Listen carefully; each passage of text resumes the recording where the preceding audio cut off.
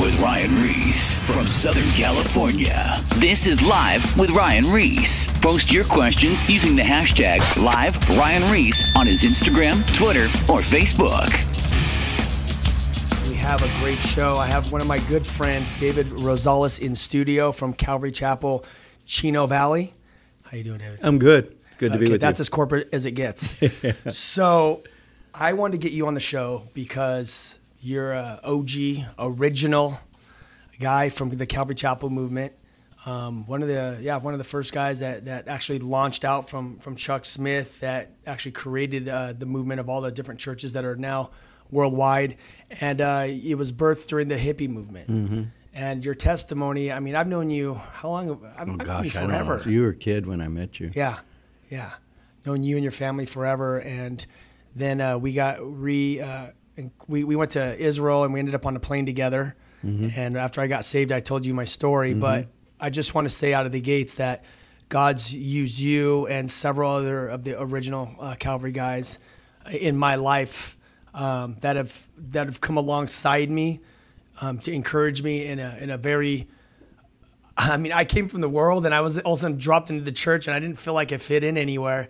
But I think because you guys, where you guys came from, and this is why I relate to you guys so much, is you guys came from you guys got saved radically at a radical time in history with the whole hippie movement stuff that was going on, that you guys understood where I was coming from. Mm-hmm. And I felt like the other Calvary Chapel pastors during that time, like the different generations, they came from a different era of the Calvary Chapel movement. Mm-hmm.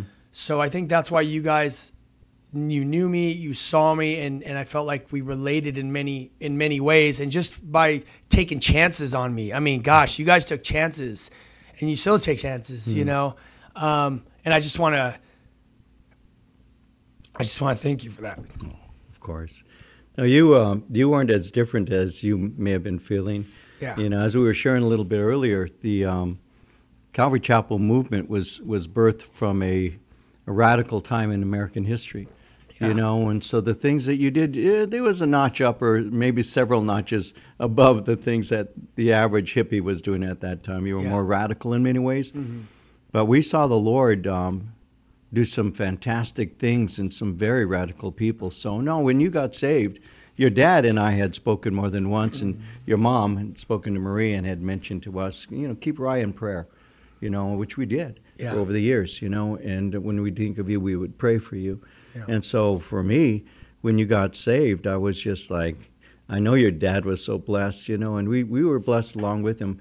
But your radical lifestyle and all of that, that was kind of like something we came from, you know, because the hippie movement, when you put it in context, the hippie movement was extremely radical at a time when things were, I guess that old saying, the first cut is the deepest.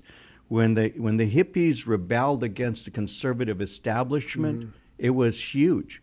I mean, if you had your hair, for example, you wouldn't have hair like that, because guys would cut your hair off of you. They would actually take you and physically cut your hair. Yeah, it was that crazy. Yeah, they would do that, and you know, there were artists at that time that today we look at as being kind of like jokes almost, or comedic in some ways, like Sonny and Cher. But Sonny Bono sang a song called "Laugh at Me." That was on the radio because he had walked out of a restaurant and he had hair, and his hair wasn't even that long, right? It wasn't even at his shoulders, and people were laughing at him. So he actually wrote a song that became a hit in the LA Southern California market, and it was called "Laugh at Me." And he says, "And I'll pray for you," you know, because they were laughing at the way he looked. His wife Cher sang songs about people laughing at him and stuff. That was just real common. Mm-hmm. And so when I started growing my hair, and a lot of the kids were doing it already, I was later into the scene than they.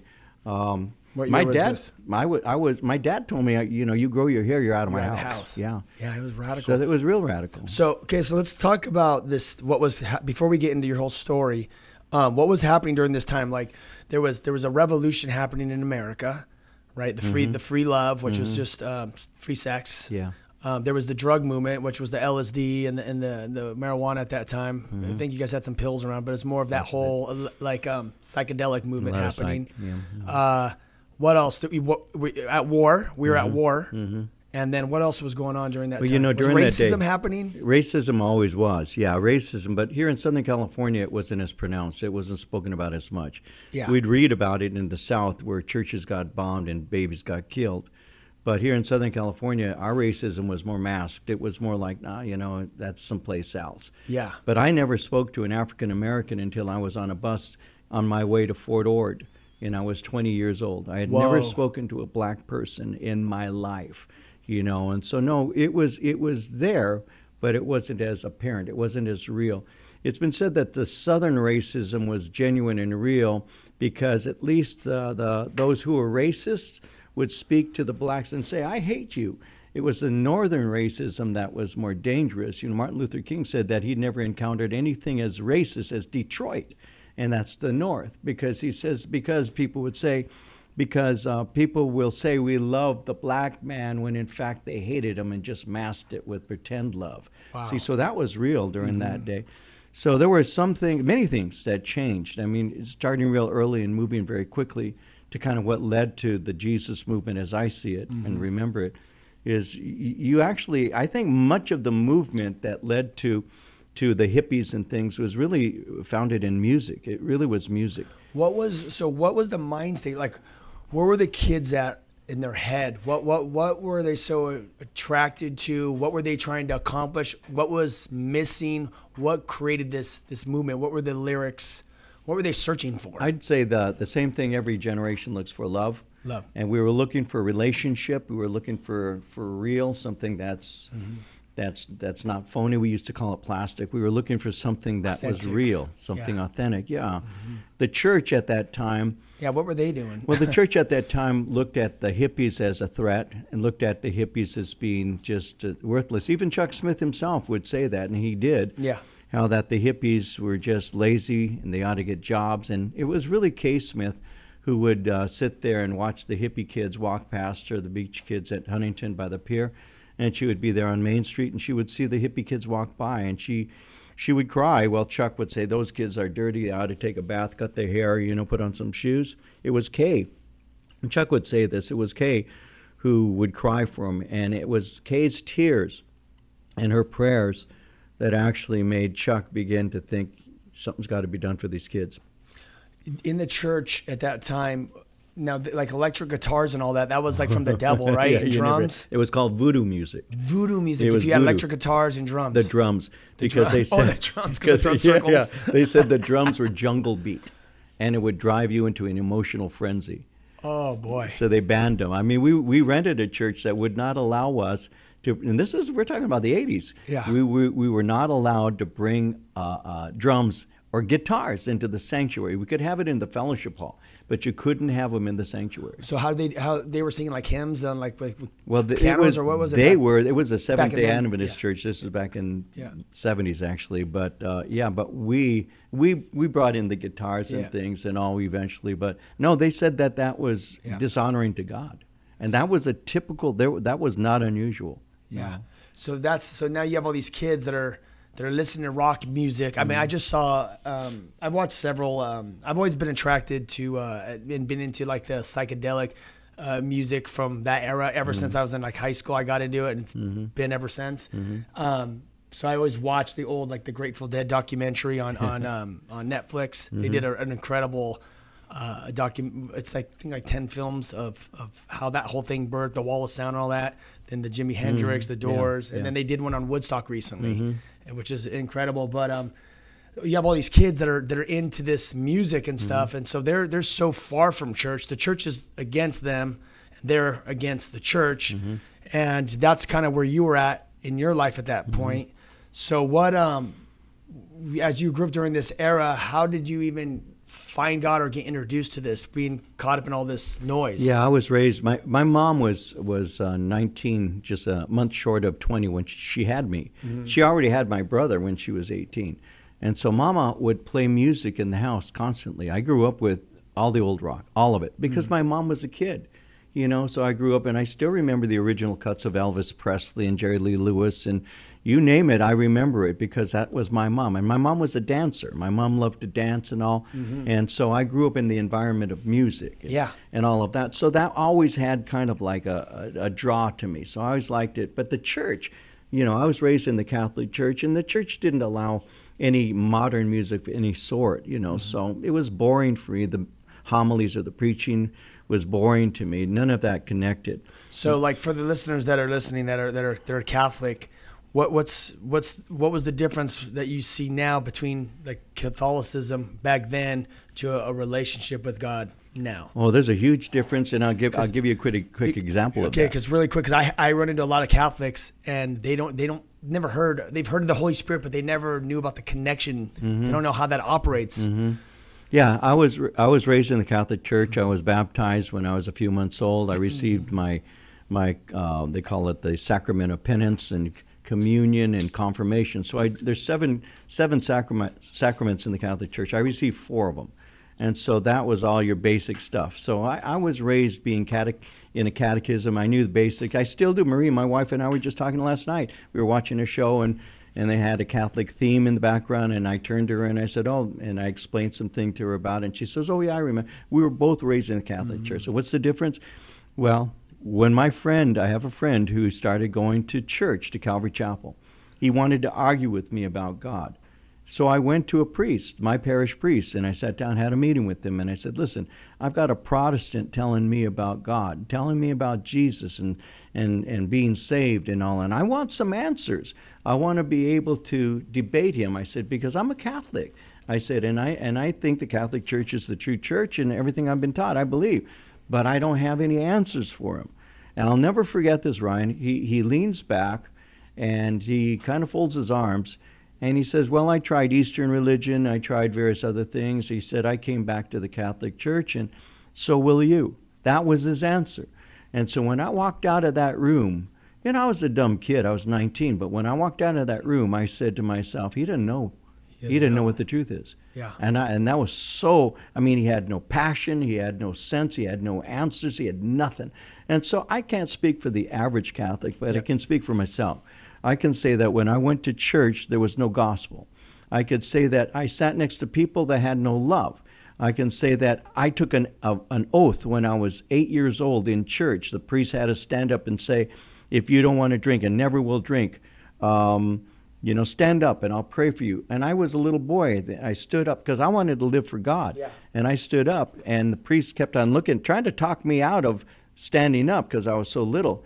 But I'll tell you, Ryan, the first beer I ever had in my life was in the Catholic Church, and I was 8 years old. We broke into a refrigerator, and we stole the beer they were going to have for their fiesta, for their festival. Yeah. So the same church that was telling us take an oath not to drink sold us the beer within 2 or 3 months after that, right? I cannot believe So I saw that. Yeah. I saw those things. You know, you're 8 years old. You're not stupid. I mean, you perceive, already know what's going on. You see things. Yeah.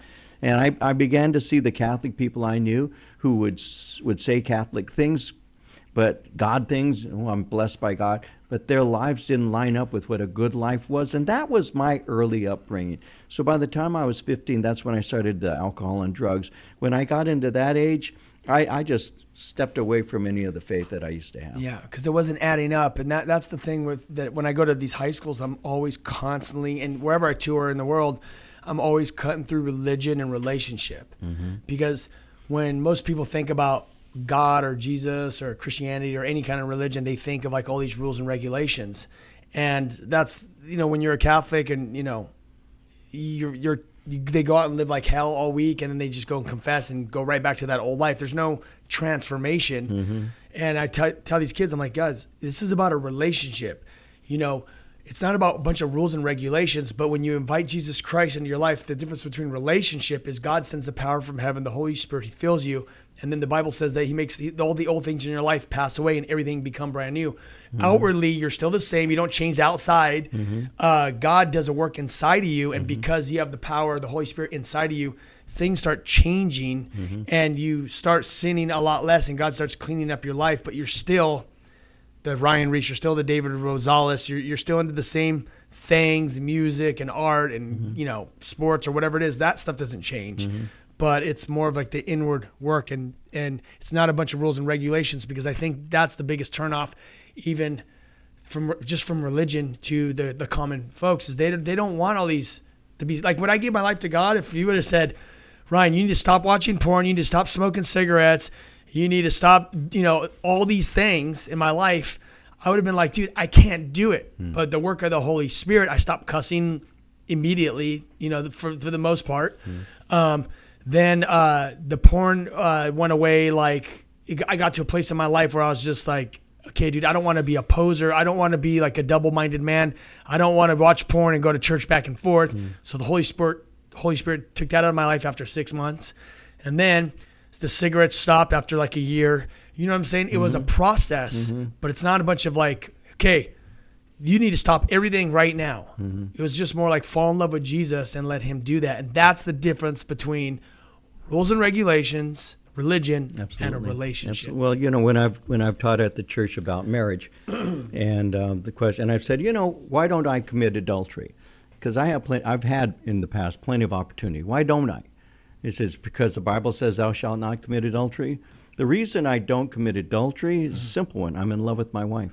Yes. When I'm in love with my wife, that keeps me from doing the things that I've been forbidden to do in the first place. And I really believe that what you just said is right on, because there are some things the Word says, do not do this, and because you may not understand it, you obey it because it said not to. You obey it.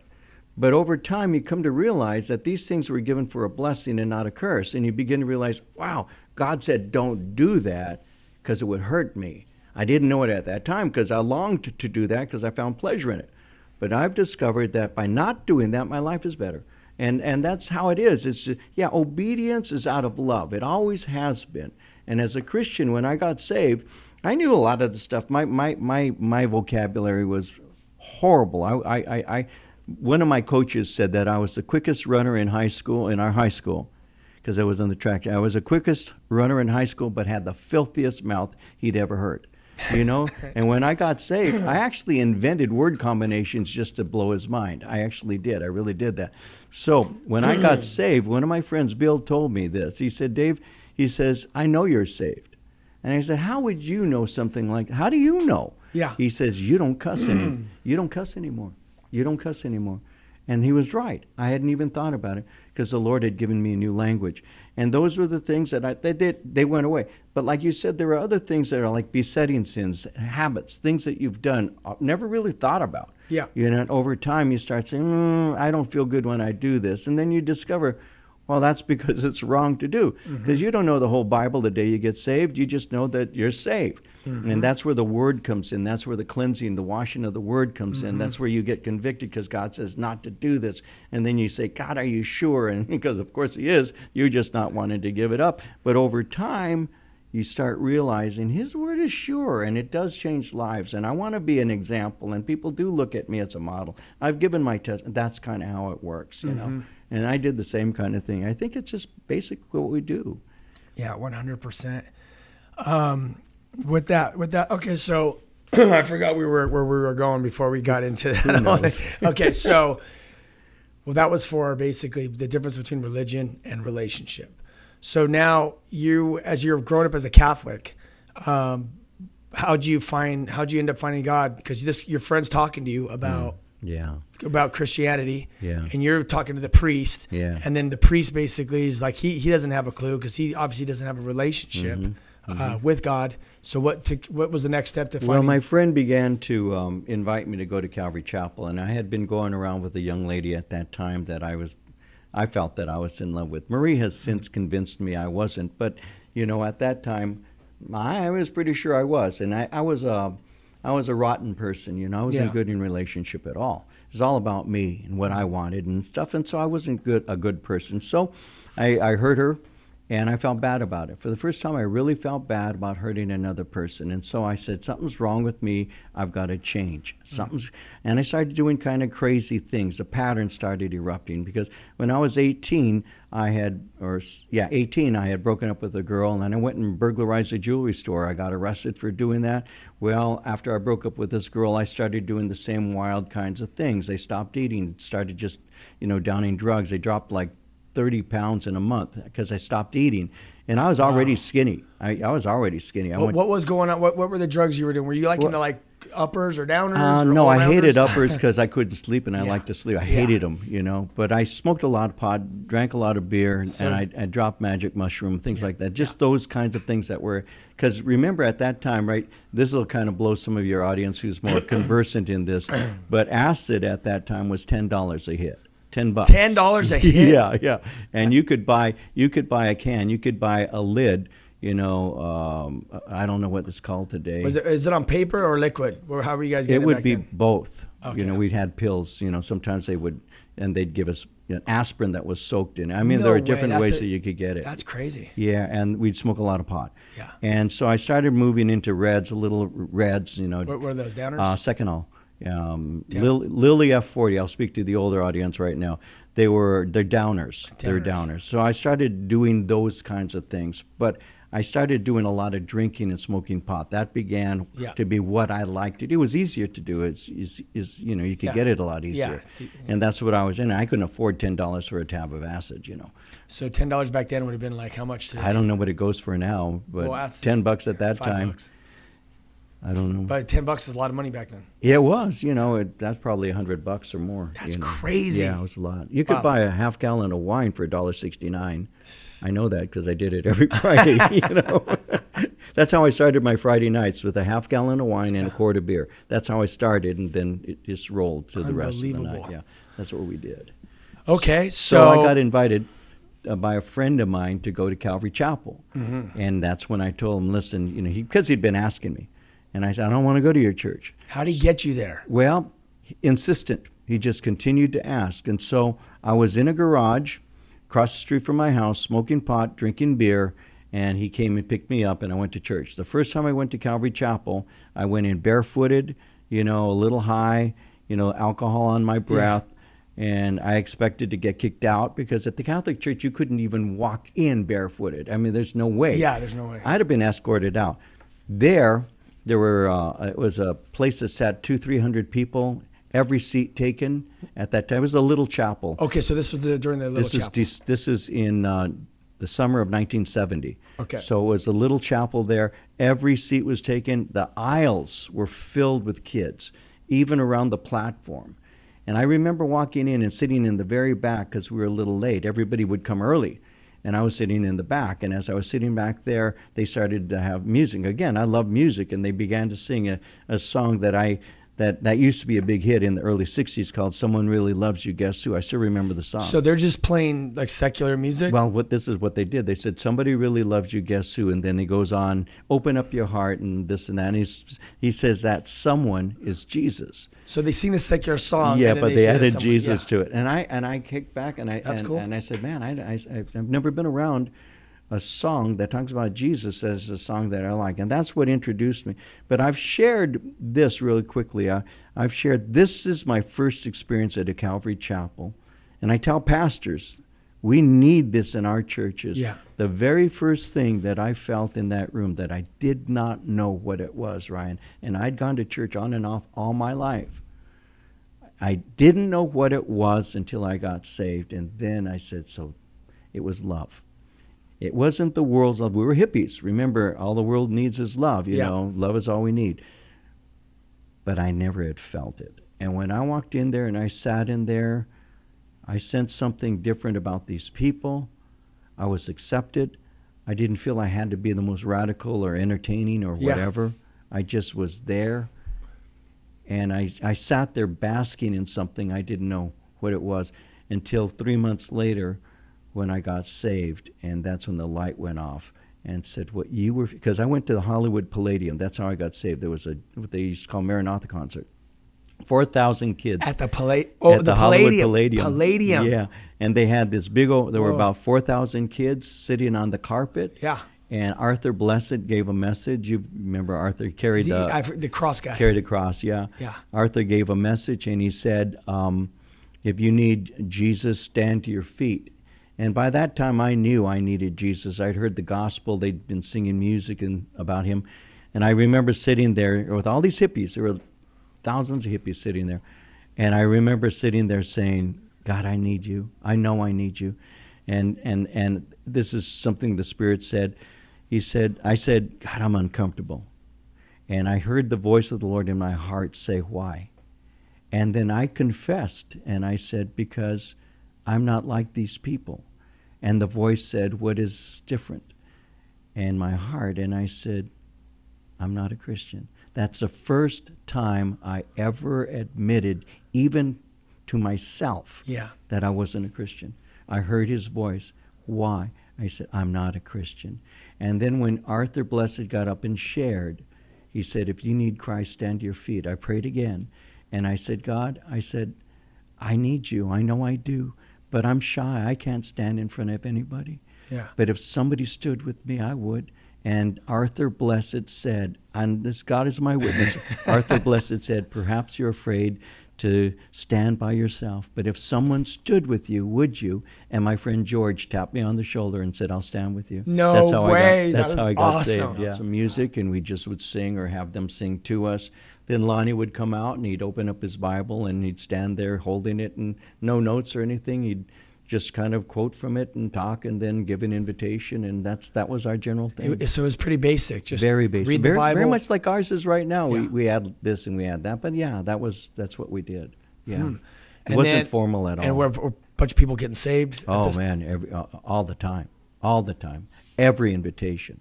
Kids were getting up and just flooding. Yeah. So it was more like people would get saved and then they would invite their friends over. Yeah. Oh yeah. So it was that kind of effect where a lot of people that doesn't happen these days.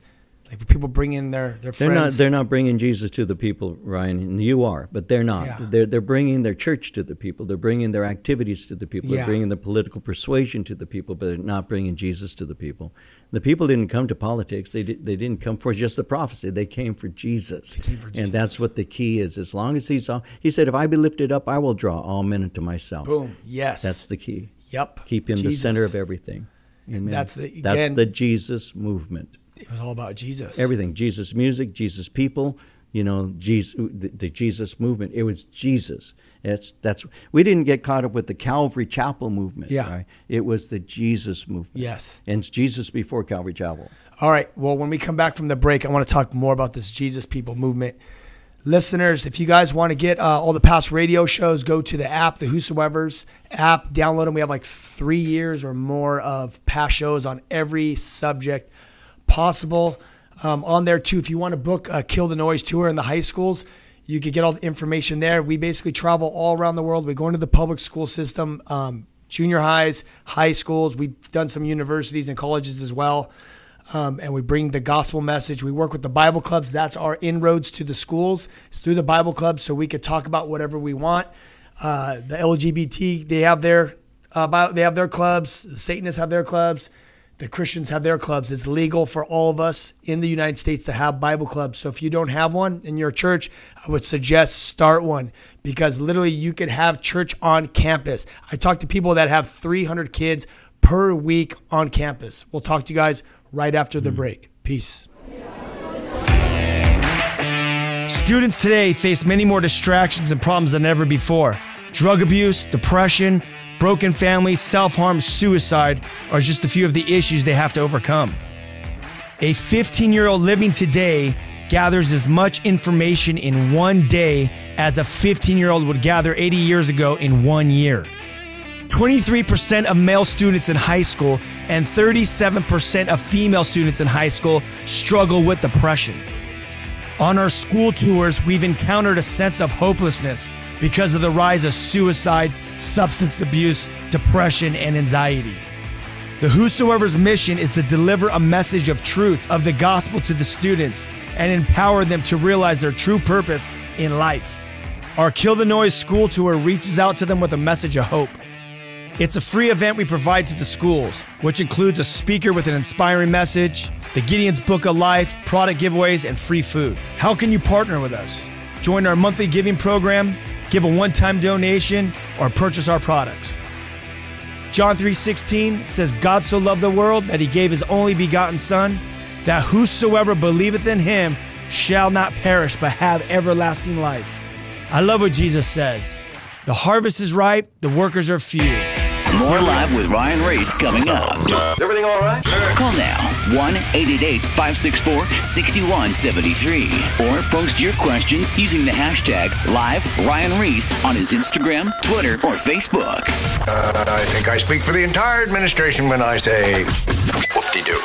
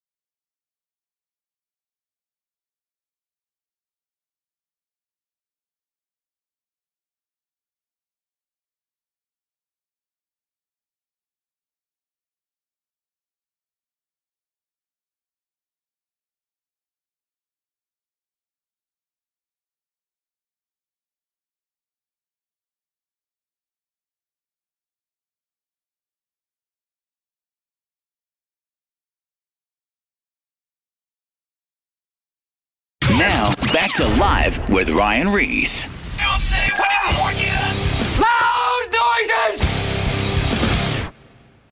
Right before the break, you were talking about how a lot of churches are coming up with these programs for people and all this stuff. And I think we need to just get back to the roots of Jesus. Amen. And the attraction of the message is that Jesus Christ died on the cross for the sins of the world. And everyone knows, even the schools I go to, even back when you were, in the 70s or whatever, that were dirty sinners. Everyone's a sinner. And that is the attraction. I think a lot of churches and people try to come up with like these motivational messages that doesn't have anything about the cross, anything about sins and these programs, but the attraction and the power is that Jesus died on the cross for our sins. Amen. This is what we need. Amen. People get scared like, oh, I don't know if I want to call them sinners, or I don't want to talk about the blood on the cross that was shed. That is the good news. And if we could just get back to Jesus, and I'm a cross guy. I'm not like a amazing Bible teacher or anything, but I'm a cross guy. And this, when I go into the schools, as I'm preaching it, I tell them, you guys are a bunch of dirty sinners, and this is why Jesus died on the cross for the forgiveness of our sins. And they're like, I want that. And then the icing on top is the eternal life. You get to live forever. I mean, that is the good news. And what you guys were doing back in the hippie movement, I mean, I want you to talk more about this. You were at Calvary Chapel when it first started, or this was about 1970. You're in a chapel which only hold like 300 people. Three. You said that they had rock and roll music for that time, which was insane because that stuff was literally from the devil, the voodoo drums and the guitars. And then you had Lonnie Frisbee speaking. So tell me, let's talk about what was happening during this time, because there was an outpouring of the Holy Spirit during this time. So what, from your perspective, what were you seeing that was happening back then to where maybe the difference to where we're at now? I think that with the preaching of the cross and what you're saying right now, Ryan, with the preaching of the cross and the honest statement that we're lost and we are sinners and by nature we're evil, that wasn't hidden. That wasn't something that was not politically correct. That's what the church was supposed to be saying at that time. Yeah. So for me, there is a natural offense. There's an offense that you take because the preaching of the cross is offensive. There's a certain cutting to it, and so. But on the other hand, I mean, it's the only way you can be healed. I mean, a surgeon's scalpel is intended to cut, but it removes from you that which is killing you. So you can't expect to not experience a little pain when something evil is removed. And I think when the cross is preached and we see ourselves for who we are and what we've done and our responsibility for the death of Christ, when we actually see that through the conviction of the Holy Spirit, it's supposed to produce humility in you. And because I'm wrong, you know, in the Catholic Church, we would hit our chest at a certain point in the Mass, and we'd say, mea culpa, mea maxima culpa. In the Latin, my fault, my most grievous fault. That's what we were taught. We were taught to remember that we were the ones Jesus died for. So within the Catholic Church, that is something I still treasure and remember. That's awesome, yeah. Because it was a mea culpa. It was something I did.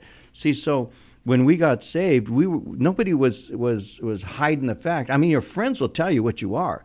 My friends were getting saved, so my friends would say, "You're a doper, man. You're a drunk, man. You're rebellious. You're a thief. You're a liar." Yeah. You know, and they were right. Who is going to argue with a friend who knows you? I want to add something, and I think it's also in the delivery, the way we give it. Because if you're telling someone, because the repentance of the cross and that we're sinners, you say it like when I'm saying it lovingly to people. I'm like, dude, you guys are all dirty sinners like me. That's right. And that's what the good news is, that he died on the cross. That's the key. And it's the delivery in because you love people. That's right. And you're telling them, hey, dude, That's right. you're screwed up. And I'm telling you because I love you, because there's a way out of this stuff. Amen. You know, Paul made the statement, he said, have I therefore become your enemy because I tell you the truth?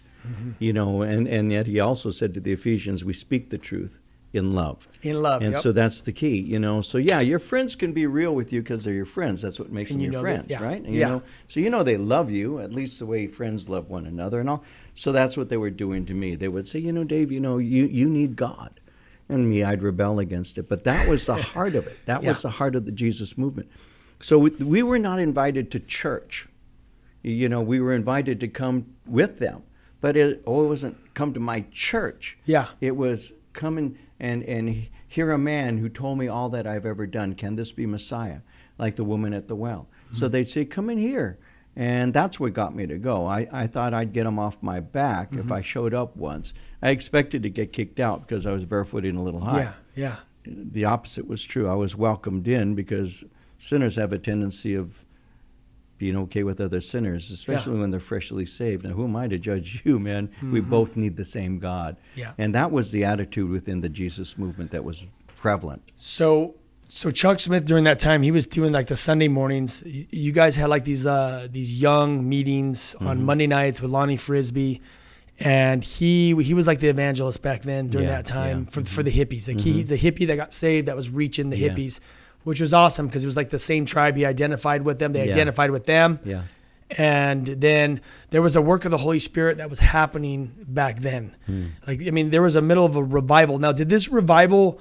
Because when you look at revival, you're like, oh yeah, they were in the middle of a revival, but there's like birth pains to the revival. How was that? It started like on the school campuses, started in the streets, and then the church started filling. And then did you see the presence of God increase with the signs and wonders and everything that were happening? I mean, all of that was natural. It was very natural for us. I mean, you read your Bible, and the Bible says these things take place, and therefore they must. You know, if you believe the Bible, you know, well, the Bible says that God loves me, he must. If the Bible says Jesus died for me, he must have. If Jesus says you can come to me and be saved, that's true. And that was how we looked at it. You know, our faith was innocent and fresh. Yeah. And so why wouldn't I believe what the Bible said? There wasn't this huge atheistic movement against the truth of Scripture. Yeah. I didn't grow up in a time when the Bible was mocked. I didn't grow up in a time when people would parade against it or it was forbidden in schools. We didn't grow up in that era, Ryan. We were given permission to be believers and expected to be. It's been said that in the 50s, decade of the 50s, more people went to hell than any other time in the history of the United States. And possibly there can be some truth to that because they were overall good people. You know, stores were closed on Sundays. I grew up in this way. There were no stores open on Sundays. You stayed home. You ate Sunday dinner. You ate it after going to church. That was very normal. Wow. See, so the norm that we grew up with. There were no swear words. You didn't see anything on TV that was wrong. I mean, Ricky, Ricardo, and Lucy, on the I Love Lucy, they didn't even sleep in the same bed.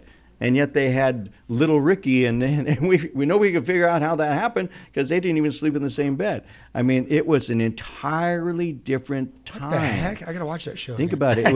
It was an entirely different time. That's insane. Entirely. I was sharing just last night that even in the 60s, how Elvis Presley, they would not show him on TV, on the Ed Sullivan Show, other than a waist no way. Shot because he because he used to shake. He gyrated, shake right? They told the Rolling Stones, you can't sing Let's Spend the Night Together. They had to sing Let's Spend Some Time Together. Oh my gosh. The Doors could not sing, he got banned. I saw the video. Oh, well, because he did what he wasn't supposed to do, and he got banned. That was my generation. Wow. And so because of that, that's crazy. Because of that, there were people like you and me who were growing up saying, that's just not real. That's not what's really going on. Yeah, that wasn't authentic. Yeah, it wasn't a real deal. Not real. This is nonsense. It was sugar-coated. Yep. Yeah, and so we rebelled against the hypocrisy. Yeah.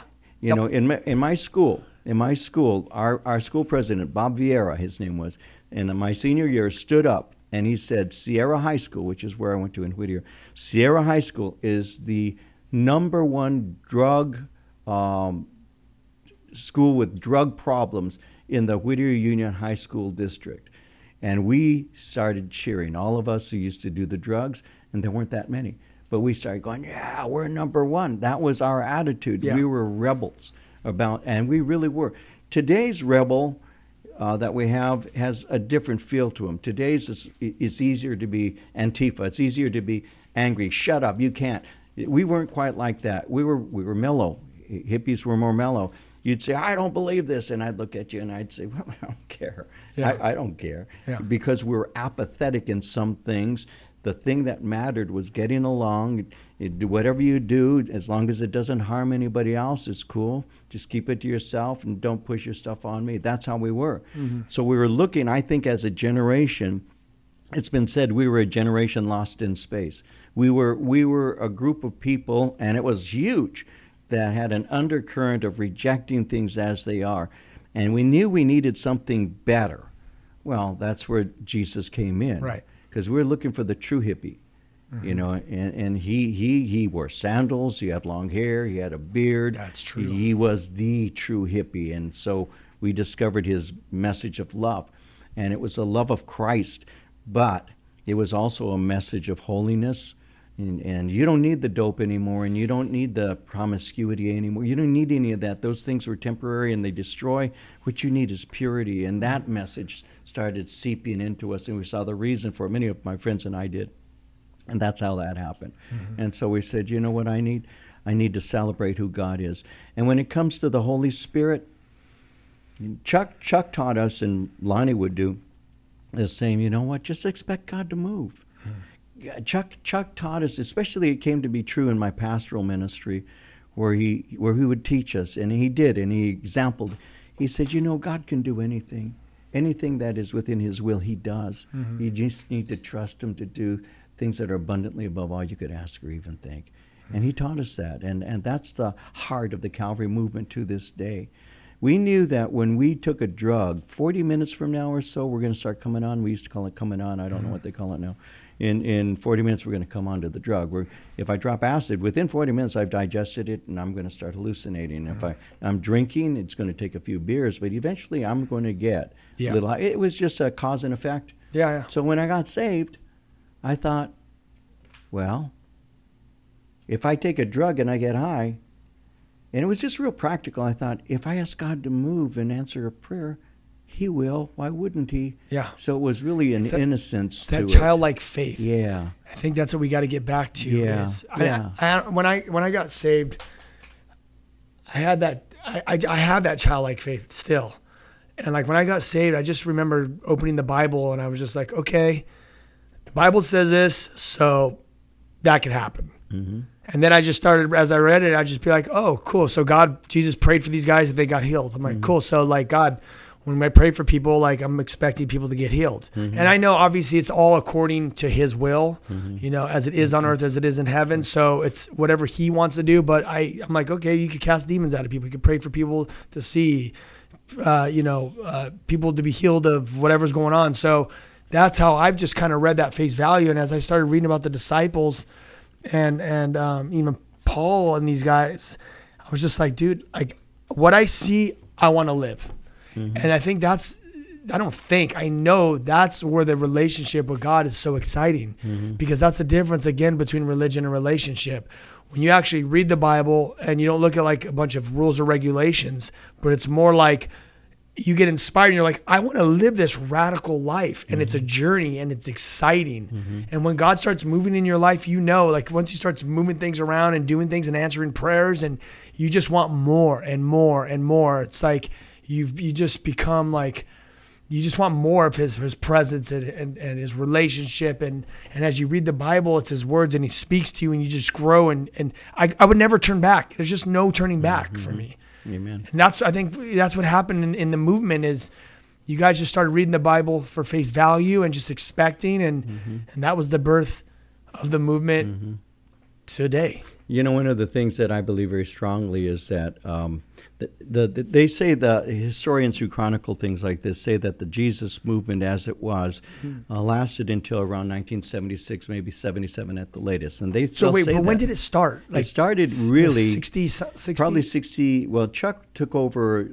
Costa Mesa around 65 or so, Santa Ana, Costa Mesa, Calvary Chapel. But the hippies began to show up around 67, 68. And that's when they started trickling in. It's like 10 years. So by 1970, it was starting to really explode. So at that time. And then around 76, some church historians say that the movement had hit its peak and began.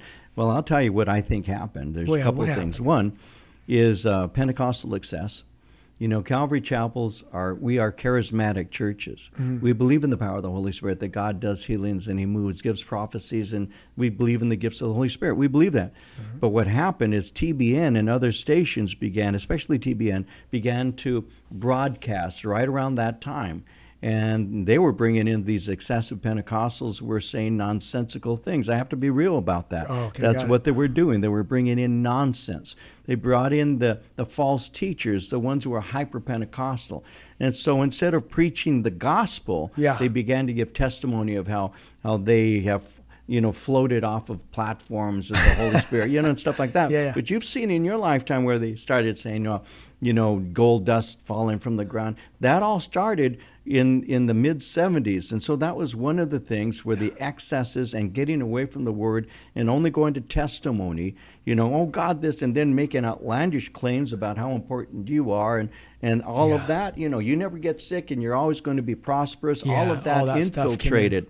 And so the world that was really impressed, and you have to think of it like this, right? If you go back, and I know you love music, you go back and look at the music from the late 60s, we'll talk 69, 70, into the early 70s, and you had secular artists who were singing Christian songs, even songs that weren't Christian but sounded like it. It's true. And people were coming out, singing songs about Jesus, or you had the Pointer Sisters and others who were actual classical, gospel types. That was real big, and you can see a lot of songs with God in them, a lot of them.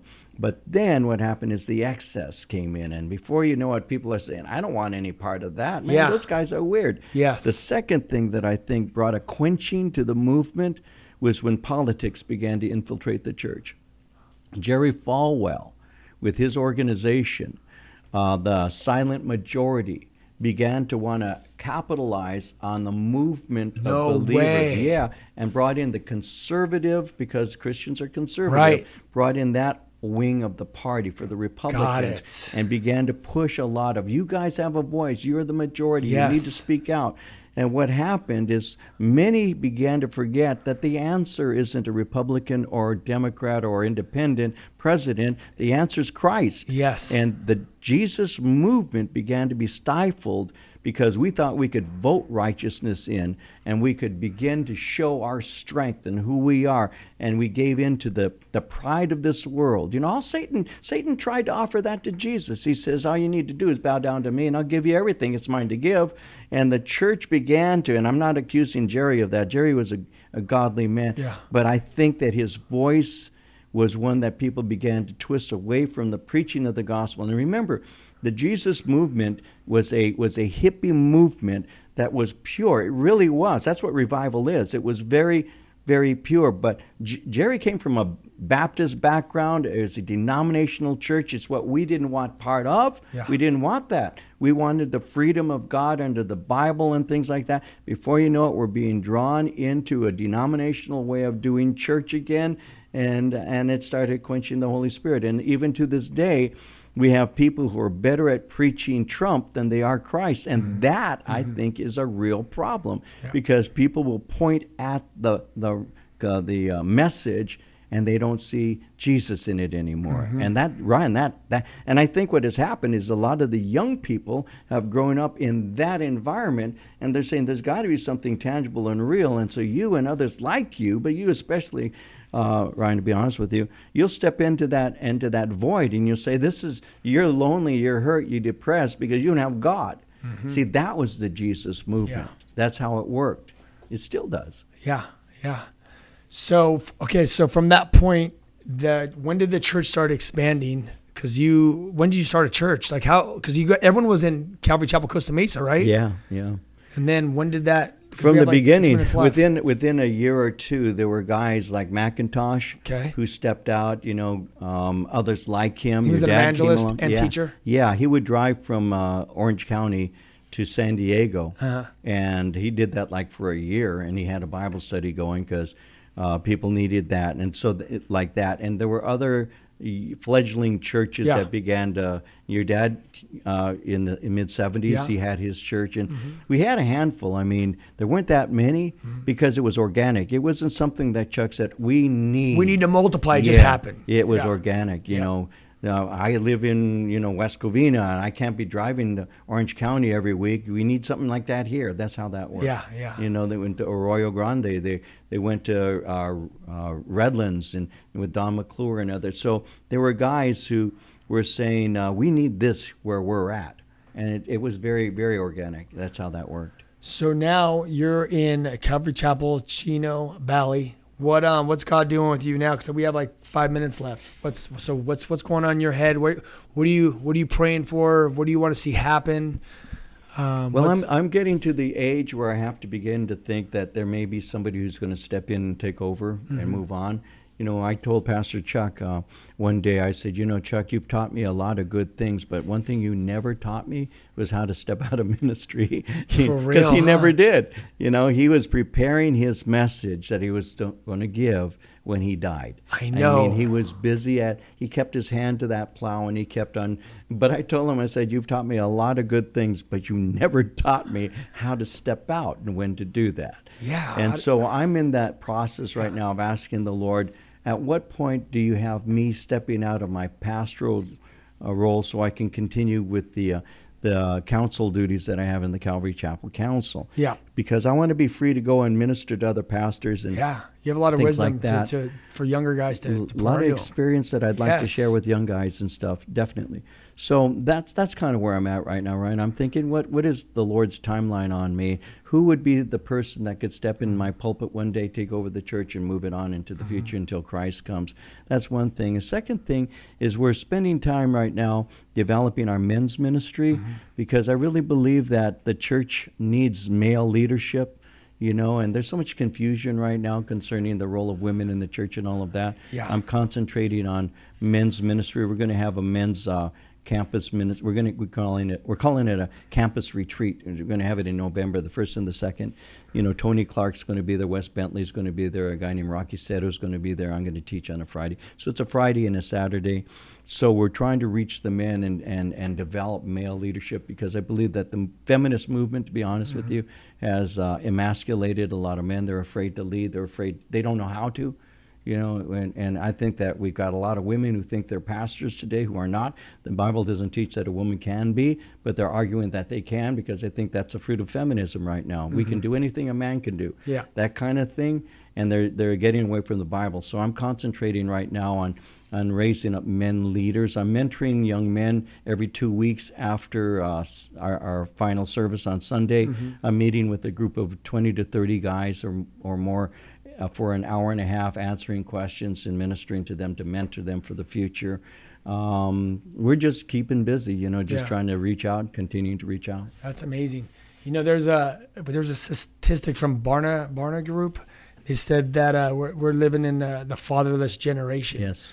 Just in California, 50% of the students in schools come from broken homes. Yeah. 50%. Yes. And the father is like, well, if they're coming from a broken home, let's just face the facts. The father is somewhere or the mother's somewhere, but majority is the father's leaving, and then the mom's working full time to provide for the family. That's right. So the kid's just has no one to mentor. He's just getting raised off social media and the streets and the neighborhood, basically. That's right.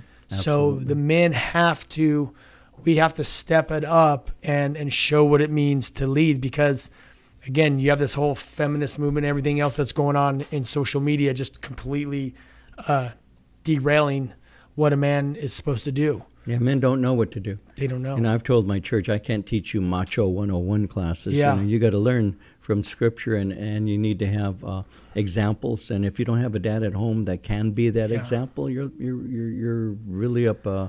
You're going to have a difficult time. They've really been making men like sissies lately. A lot. Absolutely. It's pretty. It's pretty interesting. Yeah.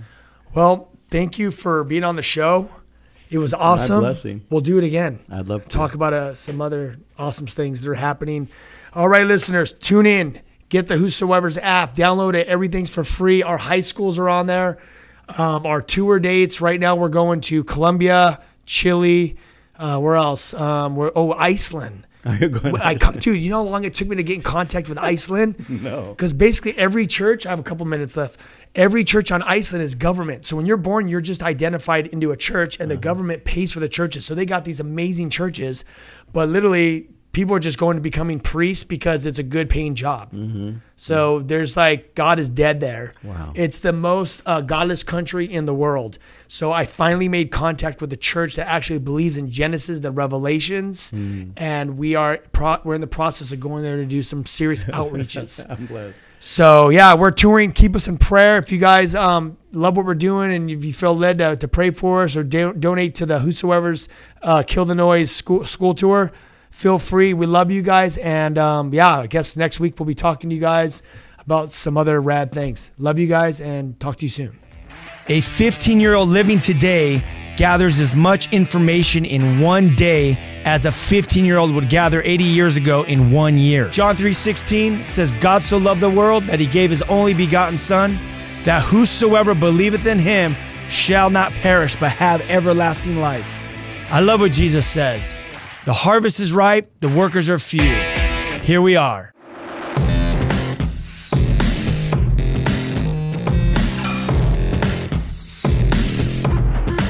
This has been Live with Ryan Ries. To connect or find out more about Ryan, click on ryan-reese.com. Check us out next Saturday at 9 p.m. for Live with Ryan Ries.